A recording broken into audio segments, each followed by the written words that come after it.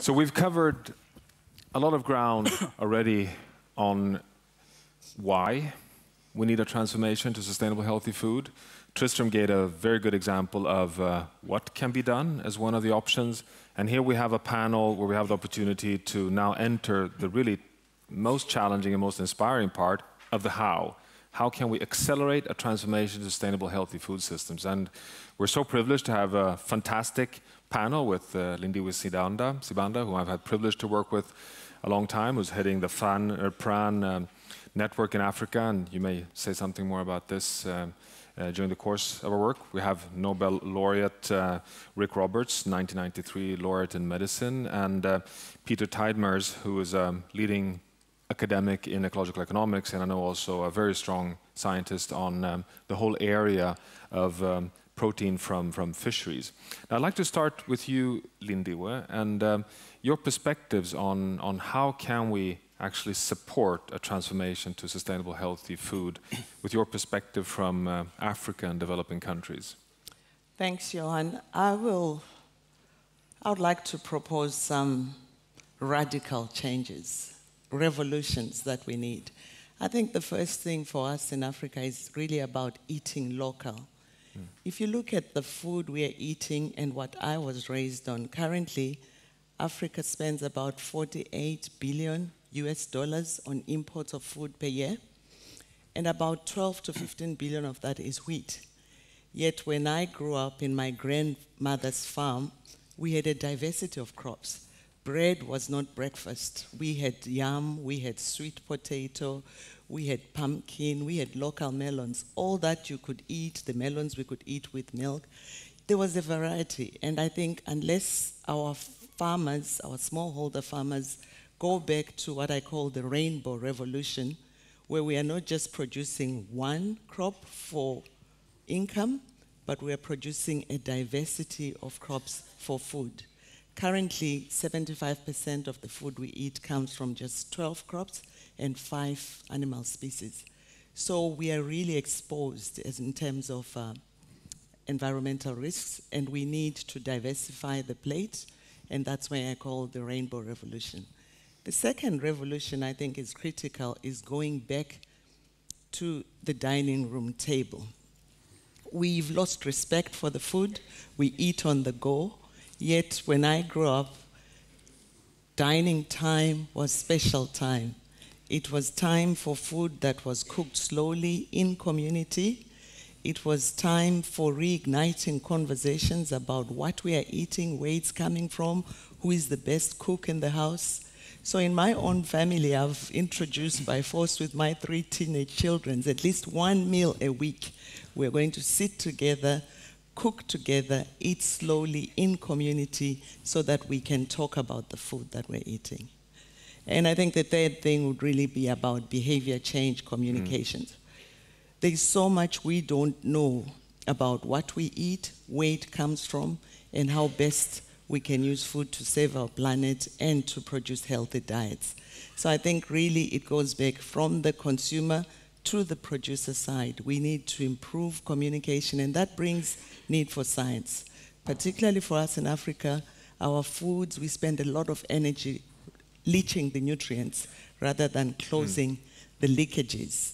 So we need nutrient-dense foods, and yet we're investing in removing the nutrients so that the food is purified, all in the name of modernizing and westernizing our diets. So I think those are some of the key things I would recommend.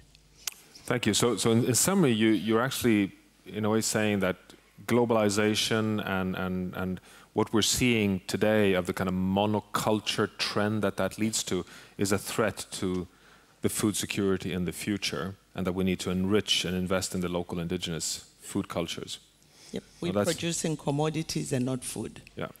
And that's why we don't have healthy food. That's one key how. And how can we combine that, Rick, with, I know that you're passionate about the scientific frontier of using modern science to be able to reach the how on sustainable food. Please share with us your perspectives. Well, one of the things that concerns me greatly is that there is this huge distance between the way we think about food in Europe, in the West, and the way that food is thought about and is important in the developing world. And something that's been happening that disturbs me very much is this anti-GMO movement that has taken hold in a big way in Europe, is to some extent seen in many other countries. And it is based not on science, not on anything other than an emotional response to GMOs.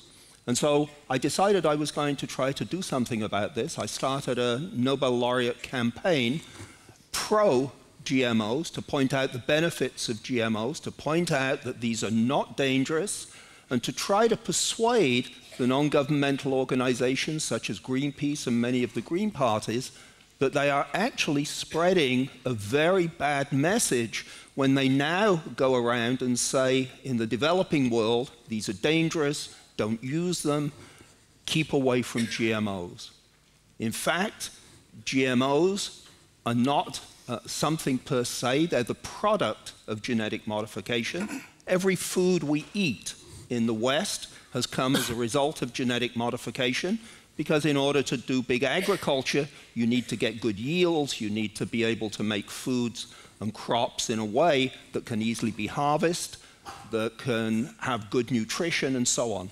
We've not spent any money doing this, really, in the developing countries. The developing countries have been left behind because they were not seen as a good market. Big agriculture didn't want to get involved in this. But in fact, it is now possible, thanks to modern genetic methods, the GMO method, it is possible to take crops that grow in the developing countries. One can make them much better. You can increase yield. We can increase the nutritional value. And we should be promoting this and not telling the developing world that GMOs are bad. The GMO method is perfectly safe. The science is absolutely clear. We should embrace it. We should remember that in Europe, we can choose what kinds of foods we eat. You've already seen examples where we don't like tangelos because they have a tiny little blotch on them. But if you go to the developing world, in many, many poor villages, they don't have this choice. They need whatever food they can get, and we should make sure that the possibilities of better agriculture that are available here in Europe also can be used in the developing countries. And so that's what our campaign is all about. I should say we have 121 laureates on this. If you want to find out more about it, there's a website called supportprecisionagriculture.org. So I will come back to both of you, to Rick and Lindiwe, with a question. I'll pose it now, but just to give you some thought, some time to think about that, and take Peter. But because I think many of us now start thinking, wait a minute, Africa, 1 billion people, the continent which has the largest portion of malnourished, projected to be 2-3 billion in just 30-40 years. What's the solution? Is it Lindiwe's pathway to build on the indigenous cultures from below, or is it Rick's pathway to use high-tech science to really get an even more productive delivery of food? And I want to have your perspectives, or if it's both, okay? I'll come back to that. Peter, I know that you and I talked just before about your conviction that the how question has a lot to do with awareness towards healthy, sustainable diets. Please share your perspectives. Yeah, thank you. It's an amazing thing. We're in a room of over 1,000 people, I think, with waiting lists for attendance. It seems as if everybody is aware and concerned about the role of food in environmental issues, concerns. But from my perspective, I think we have a tremendous job ahead of us still in communication. We know of the great work of Tristan and Tara, they spoke earlier, but I think we continue to need to find ways to convince people. I had an experience a number of years ago where one of my PhD students had illustrated at a AAAS meeting impacts associated with beef production and greenhouse gases in particular. One of the reporters there referred to beef and the ongoing reporting as hamburger being the Hummer of foods, which was interesting and funny until the hate mail started rolling in. It wasn't just directed at the PhD student at our lab, it actually came into the university president. So the scale of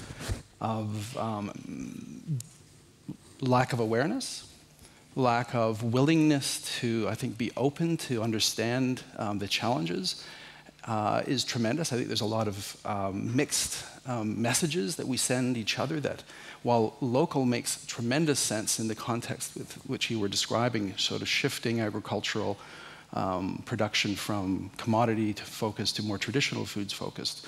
In a place like Halifax, when I have students argue for local food being environmentally superior, I think that the evidence is extremely good that in many cases it's not. I would much sooner have some forms of our food, particularly the higher impact foods, being brought in, and these are issues that Tara spoke to in her sort of evolution of her understanding, being brought in from distance. If we're going to consume certain foods, we should try to identify foods that are coming from places that are lower impact production and forms, and bring them in forms that are lower impact in terms of transport. So my point is we have a lot of misunderstandings.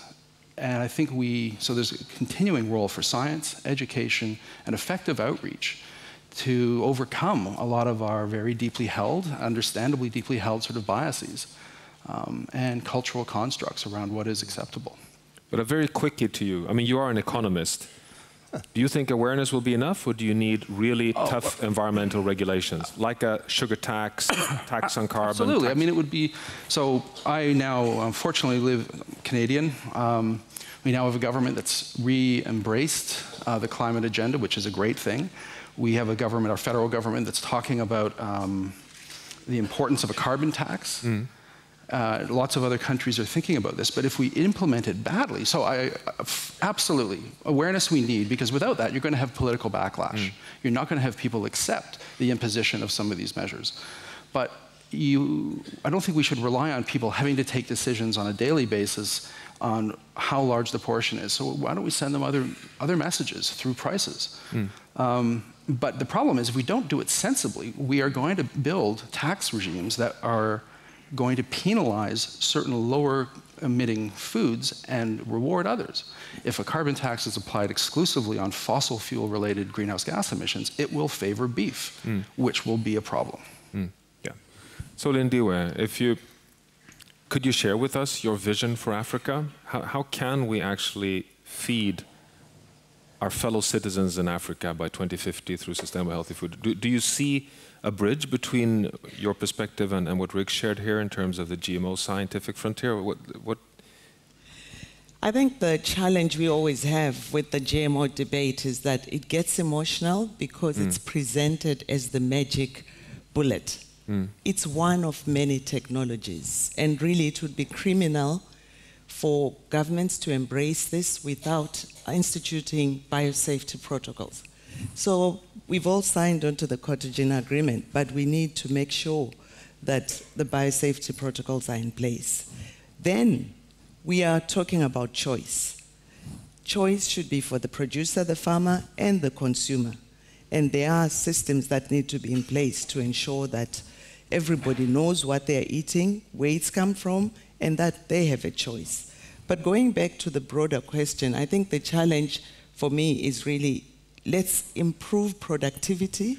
Yes, the green revolution that we've been pushing, but better still, let's ensure that the food that we're producing is nutrient dense. And there are many opportunities, right from the seeds. You've got your golden rice about to be launched, that's biofortification, but that's not the only answer. We can look at normal fortification along the value chain. We can look at the post-harvest processes of reducing loss. We all know that if food loss and food waste were a country, they would be the third largest emitter of greenhouse gases. So that already is something, and it's not just in the developed countries. In developing countries, most of the losses, up to 40%, are at farm level, before harvest. So those are the leakages we need to plug to ensure that we get the yields.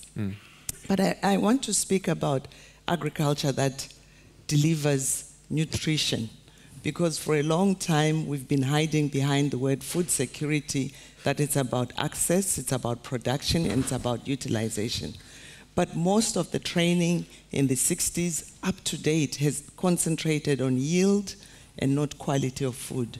Most of the training is about farm level, and we rarely go to the household to understand the food we produce, who is eating it, in what quantities, and how is it delivering nutrition outcomes. So as FANPAN, we're investing in what we call Atunu, which is agriculture to nutrition, which is looking at what are the pathways for ensuring that agriculture is nutrition sensitive. And this is a new language for most agriculturalists because it's always been yield. Now we're saying, can we deliver quality food that lends, particularly for our 500 million smallholder farmers, whose priority is to feed their families and to get income. And once they have the income, we want them to be educated to know what foods to get, and those foods should be available and affordable. And the nutrition-dense foods are currently the most expensive in the African markets. Interesting. No, that's so diversity. Yes, clearly. Thank you so much, Lindiwe. A social ecological food revolution, clearly. So, Rick, am I pushing you a bit too far? I mean, you're pointing out from a science perspective of the misunderstandings related to scientific approaches through genetic modification. But would you even go as far to say that without GMO we will fail on delivering on food security for humanity over the next 30 years? I mean, I would go that far, yes. And I can tell you the reason. I'm not saying it's a magic bullet. It is one of many techniques that one needs. Good agronomy is also very important. But we do have the possibility, using the GMO method, to improve crops, to increase yields, to increase the availability of nutrients. And it is just one of many techniques that can be applied. In general, it is faster than traditional breeding methods. It is safer than traditional breeding methods. One of the things that we don't do at the moment is look at our traditionally bred crops and ask, how good are they? If you look at celery, celery is traditional. It's got carcinogens in it. It has compounds in it that are skin irritants that can cause dermatitis. And yet we sell it because it was produced by regular methods. We think it's okay. We don't ask, what are the ingredients here? But for GMs, we have to ask, what are the ingredients? We need the same set of regulations for both. We don't need something special for GMs. We just want to know, is the food safe? What's it got in it? Thank you. Just in 20 seconds, Peter, so I'd just like us very quickly to jump from land into the ocean. I mean, there is an enormous protein challenge for humanity. We know this. A big wedge is required if we're serious about providing nutritious food for 7, soon 9 billion people. You are a great fisheries economist. What do you see the potential in aquaculture in the future? Is this a key wedge in order to supply food for humanity? I think so. Many others do, but it's also a space of contention because it's innovative, it's emergent. There are people that, and I've at times in my past been skeptical about the implications of some forms of aquaculture. And but of course, it's not a panacea. Not every potential genetic manipulation one could do is going to actually deliver the outcomes we want. Similarly, not every form of aquaculture is going to be environmentally superior to current alternative, the current mainstream livestock systems. But I think we have enormous opportunities to shift resources, terrestrial resources, crop-based resources, to feeding fed aquaculture away from land-based livestock, and to find new species and opportunities for culture. We can't continue to, just to put it into context, in the United States and probably Canada as well, we eat about 4 times as many units of beef alone, as we do all seafood combined. Yeah. The opportunity there for shifting is huge. So, dear friends, time is out. I think a short summary would be to say that what our panelists are sharing with us is that we're talking about a science-based, inclusive, fair transformation towards a rainbow revolution, which is based on a diversity as a Swedish smorgasbord, if we're seriously going to successfully do this transformation. Thanks so much to the panelists, and let's move on.